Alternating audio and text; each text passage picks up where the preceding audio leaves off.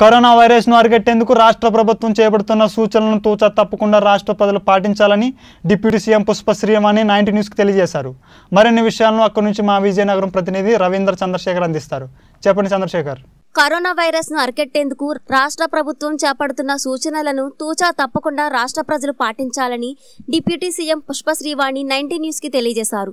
మరిన్ని విషయాలను అక్కడ నుంచి మా విజయనగరం ప్రతినిధి రవిచంద్రశేఖర్ అందిస్తారు. ప్రపంచవ్యాప్తంగా కరోనా వైరస్ కలకలం రేపుతున్న విషయం అందరికీ తెలిసిందే.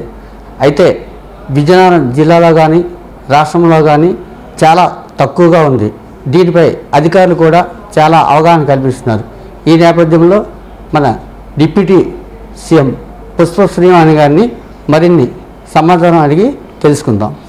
మేడం, ఇప్పుడు రాష్ట్రంలో ఈ కరోనాపై ఎలా ఉంది, పరిస్థితులు ఎలా అదుపులోకి తీసుకొస్తున్నారు తెలియజేస్తారని అనుకుంటున్నాం. ఈరోజు చెప్పాలేనంటే నిజంగా ముఖ్యమంత్రి జగన్మోహన్ రెడ్డి గారు చాలా అప్రమత్తంగా ఉండి ముందస్తు చర్యలు తీసుకోవడం వల్ల మన రాష్ట్రంలో అంటే పక్క రాష్ట్రాలతో పోల్చుకుంటే మన రాష్ట్రంలో ఏదైతే కరోనా కేసులు ఉన్నాయో అవన్నీ చాలా తక్కువగా ఉన్నటువంటి పరిస్థితి. ఎందుకనంటే ముందస్తుగానే జాగ్రత్తలు తీసుకొని ఎప్పటికప్పుడు మెడికల్ అండ్ హెల్త్ డిపార్ట్మెంట్తో సమీక్షలు జరిపి జగన్మోహన్ రెడ్డి గారు వాళ్ళని అప్రమత్తం చేసి వైద్య సేవలు అన్నది కూడా ఎప్పుడు కూడాను అందుబాటులో ఉంచి ఈరోజు మన రాష్ట్రంలో కరోనా కొంతవరకు నియంత్రణలో ఉందని చెప్పుకోవాలి. ఏదైతే ముఖ్యమంత్రి జగన్మోహన్ రెడ్డి గారు లాక్డౌన్ ప్రకటించిన తర్వాత ప్రజలందరికీ కూడాను ఇంట్లోనే ఉండండి, లాక్డౌన్కి సహకరించండి అని ముఖ్యమంత్రి గారు చెప్పడం, ఆయన ఎప్పటికప్పుడు సమీక్షలు చేయడం, అదే కాకుండా ఈరోజు 5 మంత్రులతోటి సబ్ కమిటీ వేయడం, అలాగే చీఫ్ సెక్రటరీ గారి నేతృత్వంలో 13 మంది ఐఏఎస్ ఆఫీసర్లతోటి ఒక టాస్క్ ఫోర్స్ కమిటీని ఏర్పాటు చేయడం, అది కాకుండా ప్రతి జిల్లాలో కూడాను మంత్రులు జిల్లాలో పర్యవేక్షిస్తూ ఎప్పటికప్పుడు జిల్లా అధికారులతో సమీక్షలు జరిపి ఈ లాక్డౌన్ విషయం అవ్వచ్చు, కరోనా నియంత్రణ విషయంలో ప్రజలకు అవగాహన కల్పించడంలో ముందుండాలని చెప్పేసి మా అందరికీ చెప్పడం జరిగింది. అంటే ముఖ్యమంత్రి గారు కానీ, తర్వాత టాస్క్ ఫోర్స్ కమిటీ కానీ, అదేవిధంగా సబ్ కమిటీ కానీ, అదేవిధంగా జిల్లాలో మంత్రులు కానీ, ఎమ్మెల్యేలు కానీ, కాన్స్టిట్యున్సీస్ ఎమ్మెల్యేలు కానీ, జిల్లా అధికారులు, మొత్తం అధికార యంత్రాంగం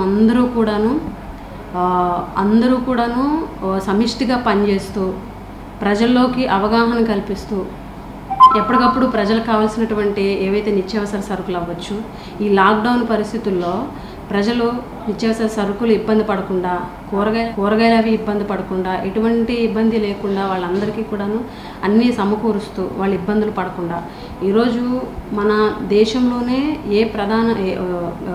ఏ ముఖ్యమంత్రి కూడాను అనౌన్స్ చేయకుండానే ముందు చూపుతో ఆలోచించి ఒక ప్రత్యేకమైనటువంటి ప్యాకేజీని ఆంధ్ర రాష్ట్ర ప్రజల కోసం ముఖ్యమంత్రి గారు తీసుకొచ్చినటువంటి పరిస్థితి. 29వ తారీఖున అంటే ఈ రోజు నుంచి 3 నెలలకి ఇచ్చేటువంటి రేషన్ ఏదైతే ఉందో అది 30 రోజుల్లోనే 1,47,00,000 కుటుంబాలకి ఈరోజు రేషన్ అందించబోతున్నాం 3 విడతలుగా. మార్చి 29, ఏప్రిల్ 15, ఏప్రిల్ 29 ఈ రకంగా 3 విడతలుగా ప్రజలకి 3 నెలలకి ఇచ్చేటువంటి రేషన్ నెల రోజుల్లోనే ఇచ్చి ఒక్కొక్క వ్యక్తికి 5 కేజీల చొప్పున 3 విడతలు అంటే 15 కేజీలు, ప్రతి వ్యక్తికి 15 కేజీలు బియ్యము, అదేవిధంగా 3 కేజీలు కందిపప్పు ఒక కుటుంబానికి అందించడం. 4వ తారీఖున ఎంతమందికి అయితే రేషన్ కార్డులు ఉన్నాయో అంతమందికి కూడాను 1000 రూపాయలు ఆర్థిక సహాయం. 1వ తారీఖున ఎప్పటిలాగానే 1000 రూపాయల పెన్షన్ ఇంటికి అందజేయడం. అదేవిధంగా ముఖ్యంగా ఆంధ్ర రాష్ట్రంలో ఈ నియంత్రణలో ఉండడానికి ప్రధాన అంశం ఏమని చెప్పుకోవచ్చు అని అంటే అవేర్నెస్ అన్నది ప్రజలకి ఇప్పించడంలో ఆంధ్ర రాష్ట్ర ప్రభుత్వం బాగా సక్సెస్ అయిందని అనుకోవాలి. ఎందుకు అని అంటే వాలంటీర్ వ్యవస్థ, అదేవిధంగా సచివాలయ వ్యవస్థ. వాలంటీర్లు ఇప్పటికీ మన రాష్ట్రంలో 2 సర్వేలు అయినాయి. ఒకటి ఫారిన్ కంట్రీస్ నుంచి వచ్చినటువంటి వాళ్ళ సర్వే, అదేవిధంగా ఫీవర్ సర్వే.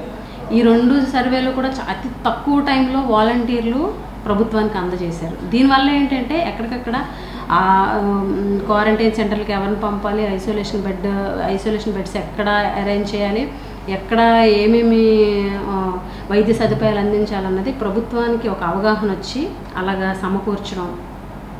ఎవరైతే ఫారెన్ రిటర్న్స్ ఉన్నారో అంటే మన జిల్లా పరిస్థితికి వస్తే దాదాపు 476 మంది, ఆ 76 మంది అవుట్ ఆఫ్ స్టేట్ వాళ్ళు ఉన్నారు. 400 మందిని కూడా ఈరోజు హోమ్ అరెస్ట్ చేసి ఇంట్లోనే హోమ్ ఐసోలేషన్ చేసి వాళ్ళ ఇంట్లోనే ఉంచి బయటకు వస్తే చట్టపరమైనటువంటి చర్యలు కూడా తీసుకుంటామని కూడా చెప్పడం జరిగింది. అందులో 15 రోజులు దాటిన వాళ్ళే 250 నుంచి 300 మధ్యలో దాదాపు 15 రోజులు దాటిన వాళ్ళే కాబట్టి వాళ్ళతో మనకి రిస్క్ లేదు. ఇంకా ఎవరైతే 15 రోజుల లోపు ఉన్న వాళ్ళు ఒక 150 మంది దాకా ఉన్నారు. వాళ్ళకు కూడా హోమ్ ఐసోలేషన్ ఇవ్వడం జరుగుతుంది. ఎప్పటికప్పుడు వాళ్ళని అబ్జర్వేషన్లో ఉంచడం జరిగింది. అదేవిధంగా మన జిల్లాలో కూడా ఎక్కడికక్కడ క్వారంటైన్ సెంటర్లు ప్రతి కాన్స్టిట్యున్సీలో ఐసోలేషన్ బెడ్స్ కానీ వైద్య సిబ్బందిని ఎప్పటికప్పుడు సిద్ధం చేయడం కానీ మన కోవిడ్ ఏదైతే కోవిడ్ సెంటర్గా మన మిమ్స్ని ఇవ్వడం కానీ అదేవిధంగా మన డిస్ట్రిక్ట్ హెడ్ క్వార్టర్ హాస్పిటల్ సిద్ధం చేయడం కానీ పార్వతీపురం ఏరియా హాస్పిటల్ సిద్ధం చేయడం కానీ ఎప్పటికప్పుడు శానిటేషన్ చేయడం కానీ ఈ రకంగా మన జిల్లాలో ఈ రకంగా ఉంది. అదేవిధంగా రాష్ట్రం మొత్తం కూడా చాలా అలర్ట్గా ప్రభుత్వం ఉంది. జగన్మోహన్ రెడ్డి గారు ఎప్పటికప్పుడు సమీక్షలు నిర్వహించి ఎప్పటికప్పుడు వైద్యాధికారులు హెల్త్ డిపార్ట్మెంట్స్తో సమీక్షలు నిర్వహించి అప్రమత్తం చేసి మన రాష్ట్రంలో చాలా వరకు ఈ కరోనా కేసెస్ అయితే నియంత్రణలో ఉన్నాయని చెప్పేసి సందర్భంగా తెలియజేస్తున్నాం. మన రాష్ట్రంలో కరోనా వైరస్ నిరోధించడానికి అన్ని విధాల ప్రయత్నం చేస్తున్నారు. వైఎస్ జగన్మోహన్ రెడ్డి గారు కూడా ముఖ్యమంత్రిగా ఆయన ఏదైతే సూచనలు ఇస్తున్నారో అలాగే ఇక్కడ డిప్యూటీ సీఎం పుష్పశ్రీవాణి గారు కూడా జిల్లాలో రాష్ట్రంలో మరింత సూచనలు ఇస్తున్నారు. దీనికి ఒకటే కారణం, ప్రజలు అందరూ ఇళ్ళ వద్దనే ఉండాలి. అప్పుడే ఈ కరోనా వైరస్ని మనం అరికట్టవచ్చు, ఆరోగ్యంగా ఉండవచ్చని అంటున్నారు. Bureau Ravi, cameraman Prabhakar, 19 news, Vizianagaram.